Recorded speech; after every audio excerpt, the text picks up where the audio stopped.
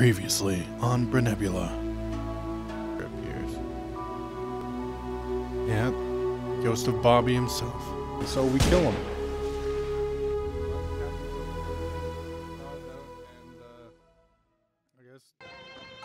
Since we finished up in the desert, it's decided that we'll meet Captain Toad, or Captain T-Ode, at the museum to steal his son back. After foiling the plans of the evil museum and taking the main exhibit, the Great Sea is the next stop, because we've acquired the sea chart from the cool captain.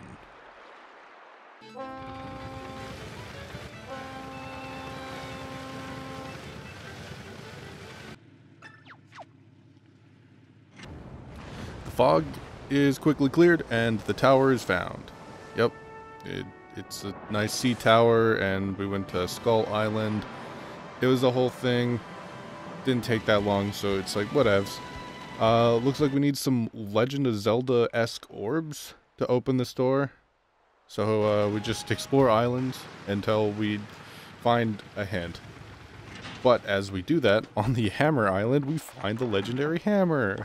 Probably won't use this ever, because I just will hoard it and be like, oh, I'll need it. I'll hoard it till I absolutely need it, and then I'll never use it. Because that's who I am. We then duke it out on Battle Island and solve the puzzle of the rest of the islands. And they're supposed to lead us to a special place underwater, but Luigi stole the key. Again. He's on the Mushroom Island, and we find out he swam everywhere. Like, what a beast. He honestly earned that nap. He's so dedicated. What a guy. The owner of this island appears to be missing, though. My first thought is to check the basement. This is ominous. It appears that someone has been practicing the art of origami. They were trapped in the wall, and we freed them. Ollie was created using the Toad's life origami, but Ollie was full of anger. He finished Olivia with life origami, and stole all the origami tools, and trapped the mad origami creator in the wall. The origami master tells Olivia that he's proud of her, and we set out with new resolve. Having obtained the key, we head to the secret location and attempt to dive and search for where this key belongs. An underwater island is discovered. The key fits just right, and we brave the interior.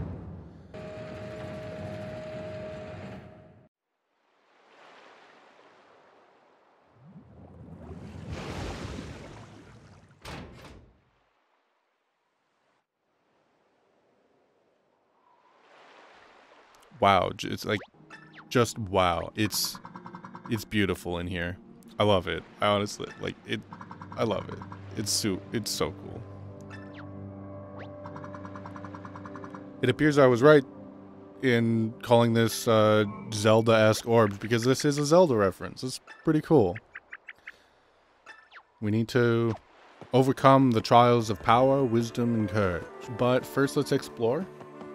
Happenstance exploration leads us right to the Ice Elemental Temple, which we decided to do first. And the puzzles in this temple are my favorite of this game so far. I don't know why, but it was just so fun to do, and we could skip a lot of the enemies because this ice platform underneath of me just kills them. It was fantastic. I really enjoyed playing through this. The Ice Elemental boss was really fun to do as well. The puzzles that you had to solve to beat it were very intuitive. You could put it all together without even taking out any of the hints. It was very fun to do, and it was relatively quick. It wasn't hard to start back up and try to beat. I did do this on my first try, and it was rather nice.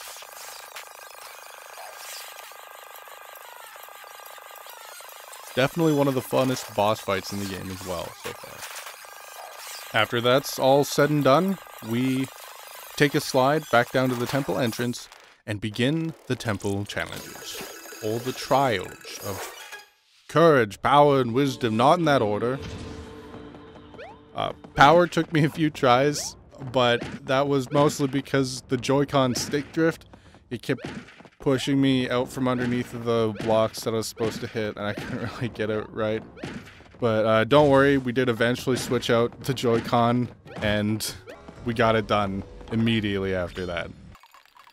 Wisdom was easy peasy lemon squeezy. Got it first try and on to courage, which it took me a bit to do. I also mispressed a few times, and that got me to lose. Also, while mashing buttons, trying to get through the dialogue, I accidentally paid 3,000 coins to make it easier. Okay, I completed the trials. Woo.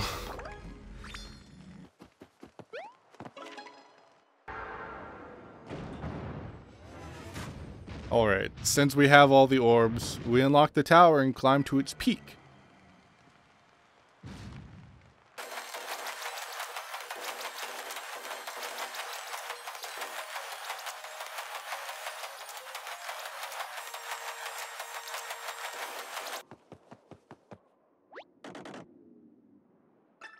Where we find a tape dispenser. Cool. This fight was a bit frustrating, but I managed it first try. It just took a lot of time.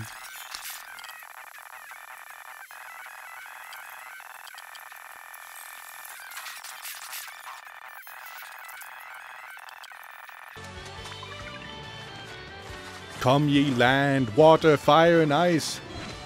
Aid me in ridding these barriers.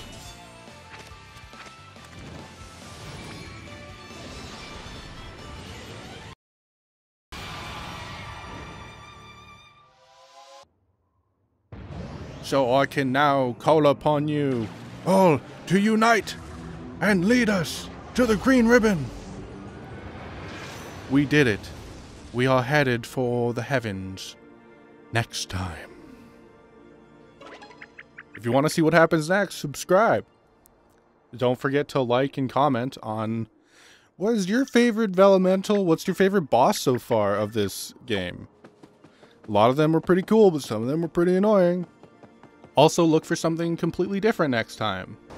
Maybe not next time, but soon. They'll be short and sweet, just some Pokemon booster pack openings. Hopefully I will do 2 or 3 a week. I'm not sure, like 2 or 3 vids a week of them. They're just going to be short, under 60 seconds. And since they're so quick to make, I hope to be able to get them out regularly. If they do well, I'll keep doing them. You know, comment again what Vellumental you liked, what boss fight you liked of this playthrough so far. And if you've played it before, let me know if there's a boss later on that you'll love. I don't want to know what boss it is because that's a spoiler, but I'd love to know if you have a favorite one later on. Ice is stealing my heart at the moment though. I like the Ice Vellumental and the Ice boss, just stealing it, and I don't even mind at all. How do I end these videos, by the way? I don't know. I'll just keep talking till the video cuts me off. You know, so how's everyone's day? 2020, am I right, people? What a start of the year it's been. Oh boy, has it ever.